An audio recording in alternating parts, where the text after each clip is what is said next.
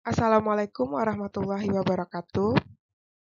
Halo semuanya, selamat datang di audiobook Indonesia.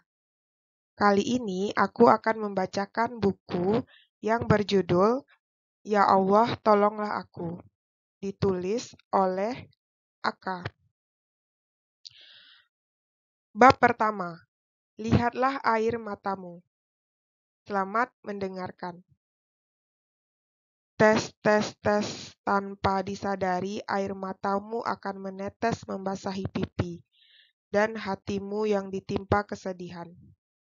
Memang sifat manusia yang paling utama apabila dirinya ditekan hingga ke batas yang melebihi kemampuan dirinya adalah bersedih. Dan kesedihan yang begitu dalam akan memicu suatu mekanisme organ tubuh yang menghasilkan air mata, sehingga orang tersebut akan menangis. Sedih adalah fitrah manusia yang diberikan oleh Allah. Setiap orang pastilah pernah merasakan sedih. Setiap orang pastilah pernah menangis. Tidak peduli apakah dia pria atau wanita, kuat atau lemah, semua orang yang memiliki hati pastilah tidak mampu menahan tangis jika ditimpa kesedihan yang mendalam. Walaupun hati sebenarnya bukanlah suatu organ tubuh fisik karena tidak kasat oleh mata, tetapi hatilah yang mengendalikan seluruh emosi dan berhubungan dengan organ-organ fisik yang lain. Sebagai contoh, jika hati bersedih, maka air mata tanpa disadari akan menetes. Jika hati kesal, rasanya dada panas dan nafas naik turun, tidak menentu. Jika hati damai, diri kita sepertinya merasa tenang dan bahagia. Menangis itu bermanfaat. Sebenarnya, menangis bukanlah hal yang memalukan. Kau tidak usah malu untuk menangis, karena manusia adalah makhluk yang lemah. Justru dengan menangis menunjukkan bahwa kau masih memiliki hati yang peka, hati yang bisa merasakan nikmat dan karunia yang diberikan oleh Allah. Bahkan menangis sebenarnya bisa membantu meringankan beban yang selama ini tersimpan di dalam dada. Dengan menangis, semua kesedihan, semua kekesalan, dan semua beban yang menumpuk seakan-akan terangkat ke atas. Menangislah jika kau rasa itu perlu. Menangislah dan keluarkan semua beban yang selama ini menumpuk di hatimu. Menangislah di hadapan Allah, di pelukan orang tuamu, sahabatmu yang bisa mengerti kesedihanmu. Keluarkanlah segala unek-unekmu. Jangan ditahan-tahan lagi. Jangan disimpan di dalam dada. Keluarkanlah semuanya bersama dengan air mata yang mengalir.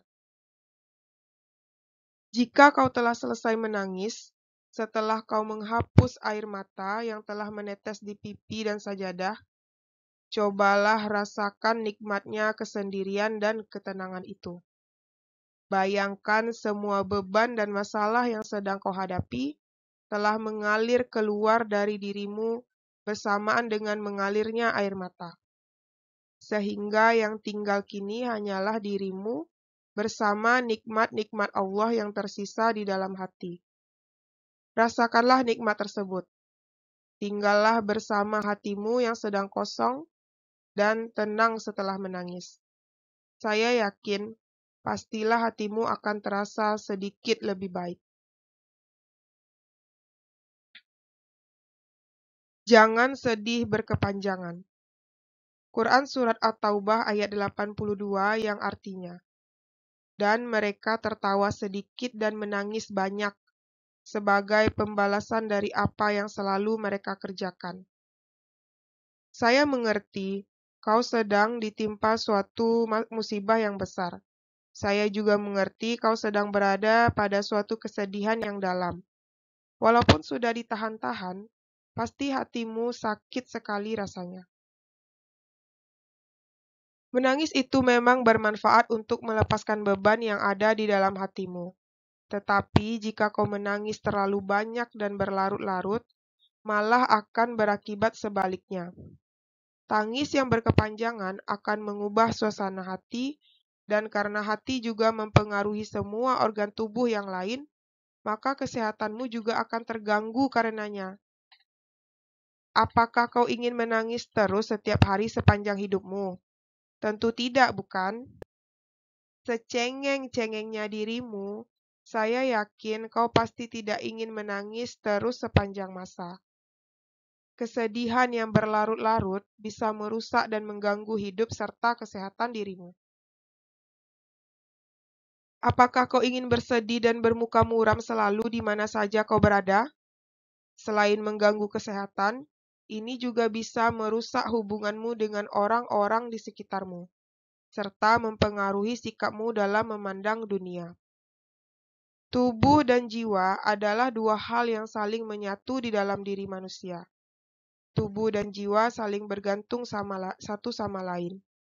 Jika hati sakit, maka tubuh juga ikut merasakan sakit. Demikian juga sebaliknya. Ketergantungan antara tubuh dan jiwa ini dihubungkan oleh suatu kelenjar yang bernama kelenjar endokrin, yang berfungsi memompa cairan hormon ke dalam aliran darah. Hormon-hormon inilah yang mengatur fungsi-fungsi tubuh seperti pikiran, pernafasan, aliran darah, pencernaan, metabolisme, dan lain-lain.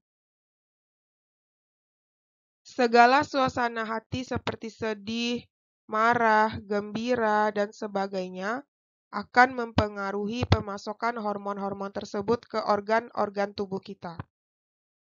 Salah satu kelenjar yang mempengaruhi dan dipengaruhi oleh suasana hati adalah kelenjar pineal, yang letaknya berada di tengah-tengah otak.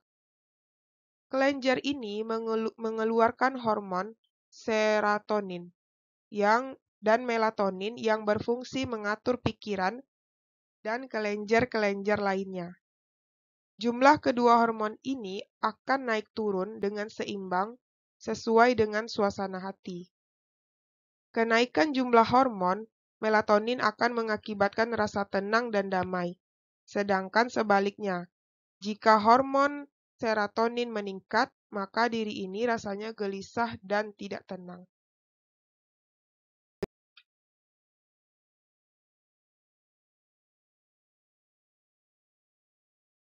Jika kau sedih berkepanjangan, organ-organ tubuhmu juga akan ikut terganggu.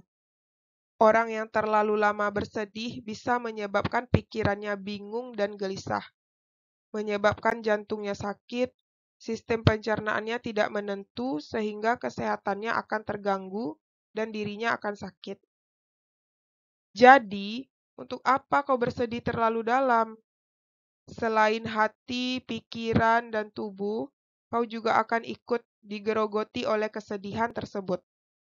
Sehingga sedikit demi sedikit kau sama saja seperti menggali tanah untuk kuburanmu sendiri. Air mata adalah permata. If something went wrong, don't be sad. It's just God's way to forgive your sins. Sebenarnya, segala musibah dan kesedihan yang sedang kita alami ini adalah pemberian dari Allah. Kau akan ketahui ini nanti pada bab-bab selanjutnya. Tetapi yang paling utama yang harus kau ketahui di sini adalah bahwa dengan musibah berarti kau masih disayangi oleh Allah. Dengan memberikan kesedihan, Allah ingin mengampuni dosa-dosamu yang terdahulu. Dengan musibah, Allah ingin menambah nikmat dan pahala untukmu. Hadis Nabi, tidaklah seorang muslim menderita karena kesedihan, kedudukan, kesusahan, kepayahan, penyakit, dan gangguan duri yang menusuk tubuhnya, kecuali dengan itu Allah mengampuni dosa-dosanya. Hadis riwayat Bukhari. Jika kau mengerti ini, semua kesedihan akan mudah dihadapi dengan hati yang lapang. Jika kau menerima ini, insya Allah semua air mata yang telah kau keluarkan akan berubah menjadi titik-titik permata yang berkilau di kehidupan akhirat nanti. Amin. Quran Surat Ali Imran ayat 139 yang artinya, "Janganlah kau bersikap lemah dan janganlah pula kau bersedih hati. Padahal kamulah orang-orang yang paling tinggi derajatnya jika kamu orang-orang yang beriman." Alhamdulillah, cobalah renungkan firman di atas. Allah memberitahu bahwa kita orang-orang yang beriman sebenarnya adalah orang-orang yang derajatnya paling tinggi. Jadi tidak boleh bersedih karena Allah telah menjanjikan hal-hal yang jauh lebih baik sebagai pengganti kesedihan yang sedang kau alami. Kesimpulan. Quran Surat An-Najmi ayat 43. Dan bahwa Allah sesungguhnya dialah yang menjadikan orang tertawa dan menangis. Bersedih adalah hal yang pertama dilakukan oleh manusia apabila ditimpa oleh musibah atau kemalangan. Kesedihan yang mendalam juga akan menyebabkan keluarnya air mata tanpa disadari. Semuanya ini adalah fitrah manusia yang diberikan oleh Allah. Bersedih dan menangis adalah hal yang wajar. Silahkan, kau boleh saja bersedih dan menangis. Justru dengan menangis, segala beban yang ada di hati bisa terangkat. Tetapi jangan terlalu larut di dalam kesedihan yang berkepanjangan. Itu hanya malah membuat dirimu sakit dan tersiksa. Biasanya orang yang bersedih akan melupakan hal-hal yang rasional yang sebenarnya dibutuhkan oleh dirimu untuk bangkit kembali. Jadi, hapuslah air matamu sekarang juga. Sudah cukup menangisnya. Kini bersiap-siaplah untuk mengubah air mata menjadi permata. Camkanlah ini baik-baik. Setiap air mata yang kita teteskan karena ditimpa musibah, pasti akan digantikan oleh Allah dengan pahala dan kebahagiaan yang besar. Asalkan kita sabar dan tawakal menerima apa yang telah menjadi kehendak-Nya. Ingat, setiap orang itu wajar bersedih dan menangis. Menangislah sedikit bisa mengangkat beban hatimu. Tetapi menangis terlalu banyak malah bisa membuatmu sakit. Sesungguhnya Allah ingin mengampuni dosa-dosamu melalui kesedihan. Doa. Ya Allah, lihatlah air mataku ini. Sesungguhnya Engkau Maha Pengasih dan Maha Penyayang.